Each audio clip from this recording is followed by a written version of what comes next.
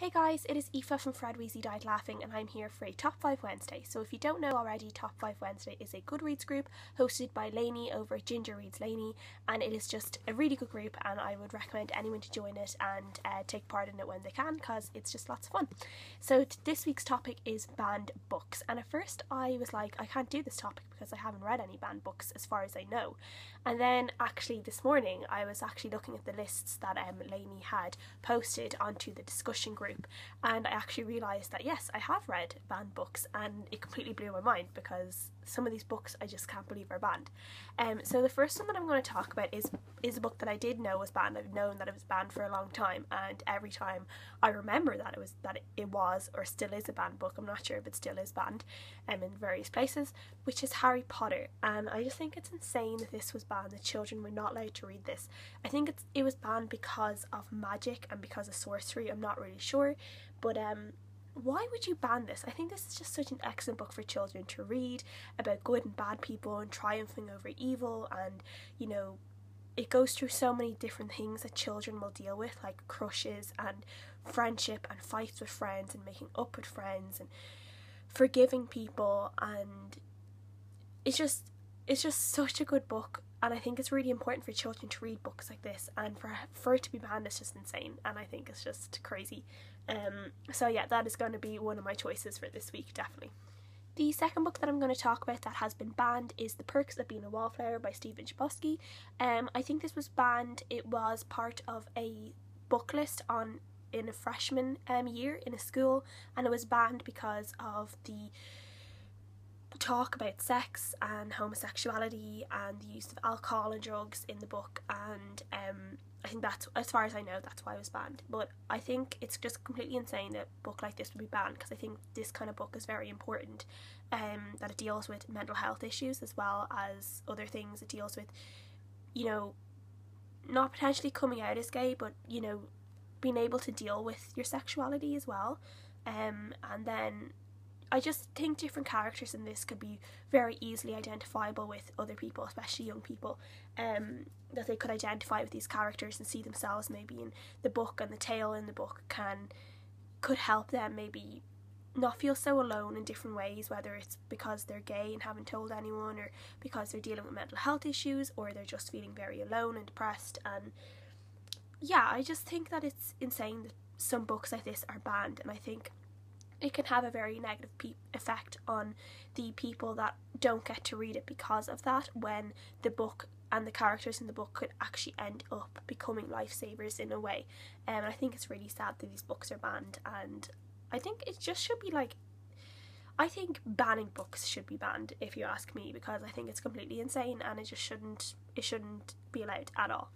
The next book, I was completely astounded to see that it had been banned from a library, I think, and it is The Fault in Our Stars by John Green. And the reason this was banned because it had two teenagers dealing with cancer and having sex, and that's why it was banned.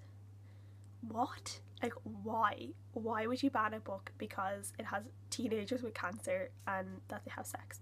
I mean, like, it's as if people like are saying that, well, that never happens in real life, so it should be banned in this book. Because, you know, teenagers don't get cancer and teenagers never have sex. That's just not a thing.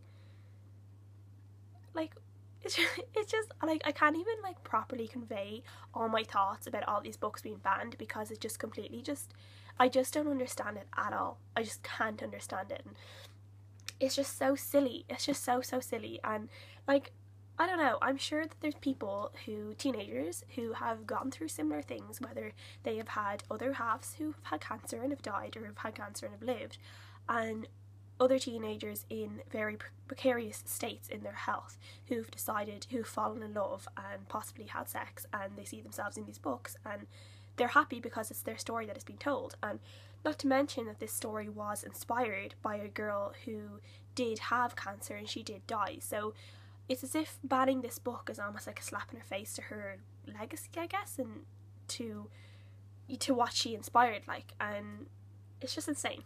It's just completely insane. Like, why would someone ban this book?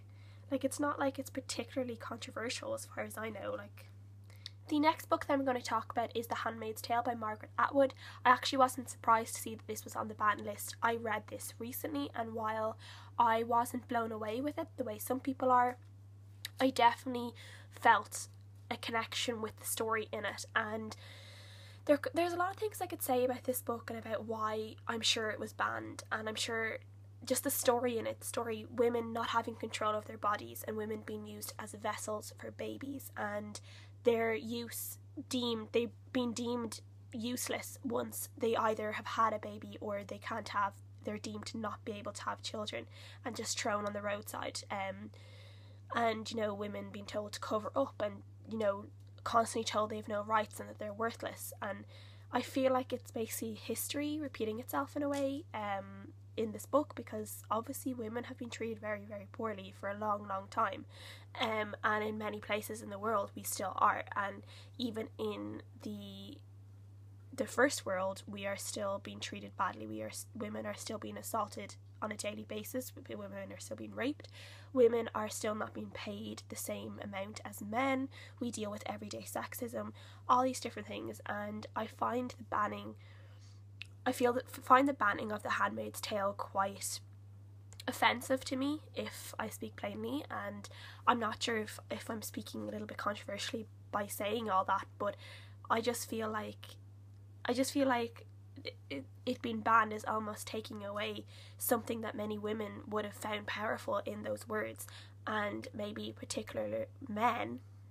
I don't know whether it was a man that deemed it to be banned, but I feel like there would have been a group of people that might have been afraid of the power that story might have had with particular groups of women, or young women, and the ideas that it could give. And yeah, I think it's just something that really bothers me a little bit, that it was banned. But again, it didn't surprise me that it was banned. And I do think it's an important story that people should read, because I think it is very, very powerful story. And while the writing is a little bit, you have to get used to the writing, you have to get used to the story, I think the message that is in it is very powerful and people should read it. And the last book that I'm going to talk about is a book that is actually very dear to me. I don't have it, but I got it from the library when I was younger, and it is Forever by Judy Blume. And this book basically tells the story of a teenage girl meeting a boy. They become boyfriend and girlfriend, and she decides that she is going to have sex with this boy for the first time, and she's going to lose her virginity to him. And I read this book when I was quite young. I was 13. I was either just gone 13 or kind of halfway between 13 and 14 when I first read this book, and then I think I read it again when I was 15, because I actually really, really liked it. And I can understand in particular why maybe parents or teachers don't want this book to be read, because it's quite graphic. Like, it's not really graphic, but it could be deemed kind of graphic in terms of sex and body parts and how they work in sex and different things like that. But I think it was really, really important for me, and I think it is, even though it's quite an old book now, I think it would still be very, very important for young women and young men to read about, because I read this when I was, as I said, when I was quite young. I was just very young teenager, 13, 14, and I think that it gave me a very, very healthy look on sex and having sex for the first time and being completely ready to have sex. I think it's really, really important for a young person to feel ready both physically and emotionally for sex. And I think that because of the fact I read this book when I was quite young, I always had a very healthy just thoughts about all of this and about how I was going to deal with it when I got to that stage where maybe I was ready to do that.